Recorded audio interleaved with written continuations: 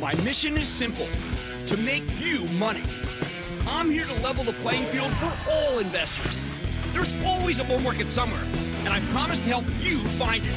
Mad Money starts now. Hey, I'm Cramer.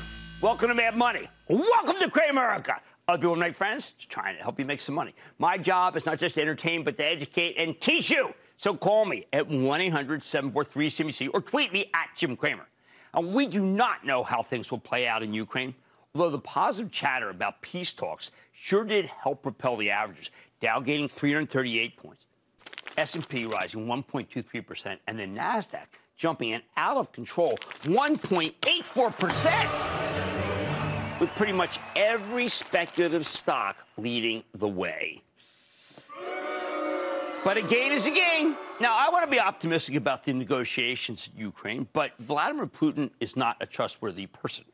For all we know, the news that Russia's pulling out of Kyiv may be a total misdirection play. He's in that area. Who knows how far he went? There are many positive breaks in Putin's long war against Chechnya, too, but he still ended up leveling its capital, Grozny. More likely, if Russia's withdrawing troops from anywhere, it's only because they're getting their butts kicked.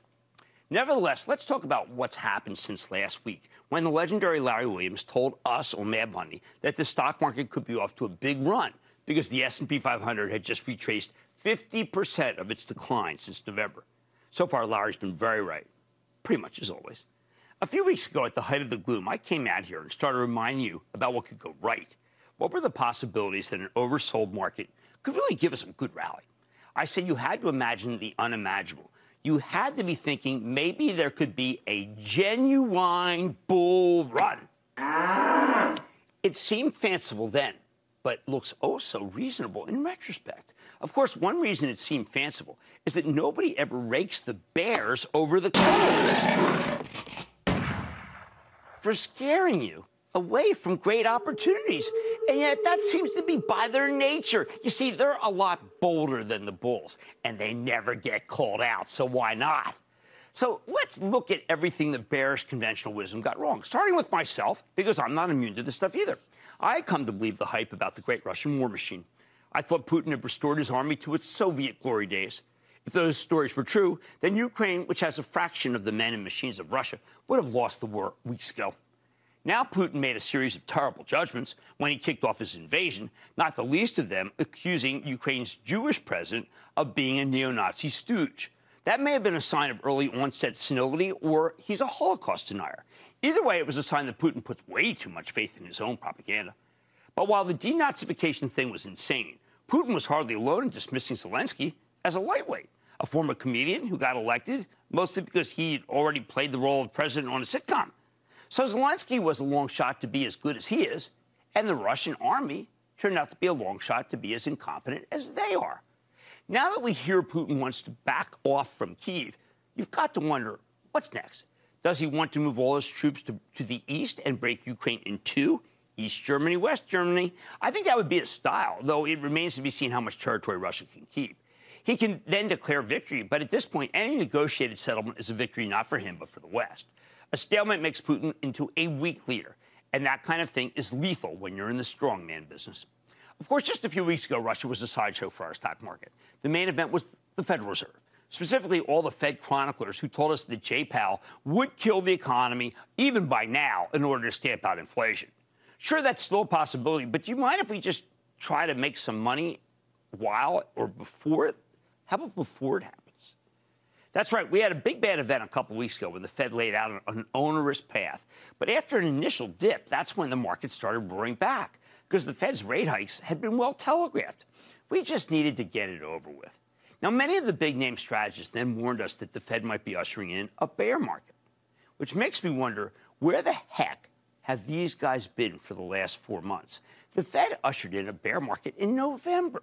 It's astounding to me that highly paid professionals went out of their way to caution you about something so far in the rearview mirror.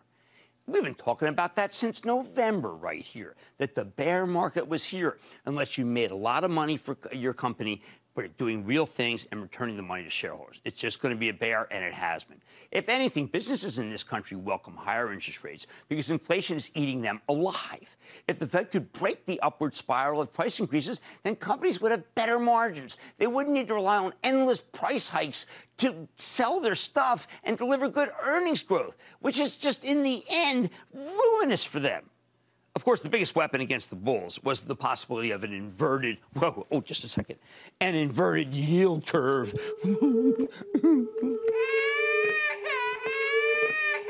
Where short-term rates cross above long terms, which is supposed to forecast, if not presume, a recession, so you had to get out of stocks immediately.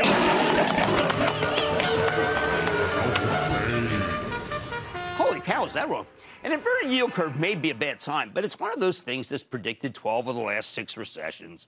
Do you mind being more accurate than that?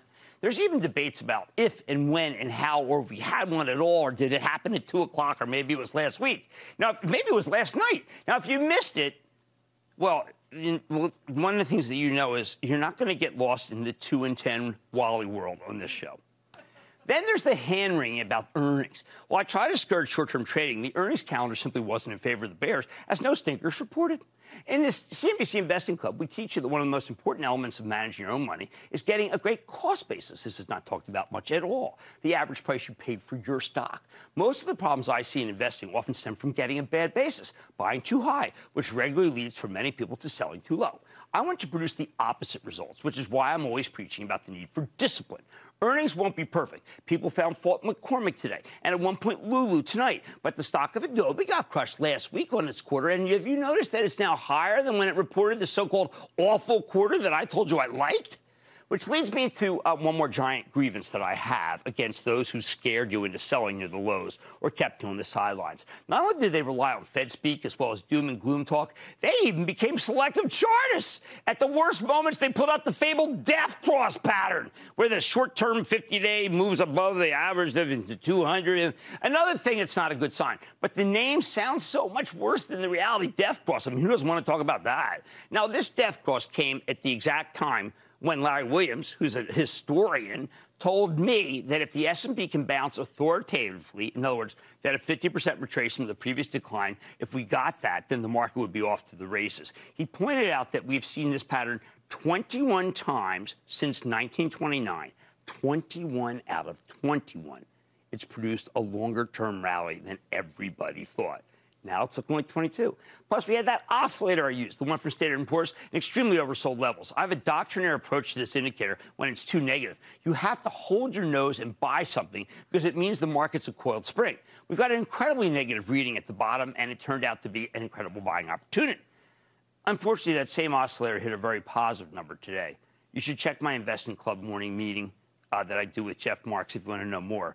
My discipline says it's time to pull in your horns a bit, especially after just the completely insane amount of speculative buying we saw today. We've been scaling back a bit for the Charitable Trust, although we still want to buy some stocks after the oscillator settles down. But we're chiefly interested in the oils and the agricultural names, which have been hit by Putin's promises.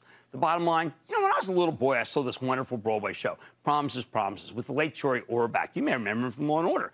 Unlike Broadway's promises and promises, Putin's promises are made to be broken.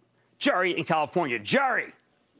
Jim, big time West Coast, booyah to ya. Can't get bigger than that, frankly, I have to tell you. Maybe or maybe Lululemon's gain after the close. But anyway, good to talk to you. What's up? So I took your advice. I named my dog after the best stock in the portfolio. My dog is named Snowflake. Tell me, do I have a good dog, a bad dog? Do I sell my dog? You know, most Can I keep my dog? Can I keep my dog? No, your dog has to live long. And it will prosper. Not to mix my metaphors too much, but Snowflake's going to take a little while. But you've heard Frank Slootman. I was thinking about Fred Smith. Frank Slootman is going to win. Okay, he will win. So I want your dog to have a long and happy life, and I think it will because its name is Snowflake. Right? Putin's promises are made to be broken. On Mad Tonight, FedEx CEO Fred Smith is stepping down to become executive chair. He's going to be chairman of FedEx. And I'm discussing his tenure and what the future could hold for the company with the man himself, an icon. Then Cramer knows this is the year of real products and real profits. So I'll reveal a beaten down stock that fits our criteria, and you'll want to buy it. And McCormick is caught in the crosshairs of inflation. I'm learning how the seasonings kingpin is working to fight those headwinds with the company's top brass. So stay with Cramer. Don't miss a second of Mad Money. Follow @JimCramer on Twitter. Have a question? Tweet Cramer. #MadTweets. Send Jim an email to madmoney@cnbc.com or give us a call at 1-800-743-CNBC. Miss something? Head to madmoney.cnbc.com. Shepard Smith here. Thanks for watching CNBC on YouTube.